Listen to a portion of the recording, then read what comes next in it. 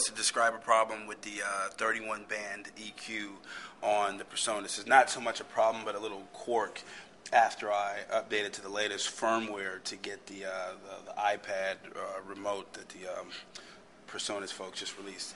And it's just a small problem, is that you see here we're in the 31 band EQ section, and you can see the 31 band EQ here as well.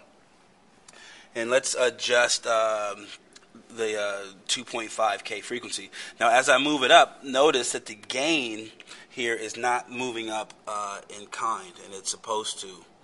And that's just a small bug. But if you go to the adjacent frequency and come back, you'll notice that the gain then pops up.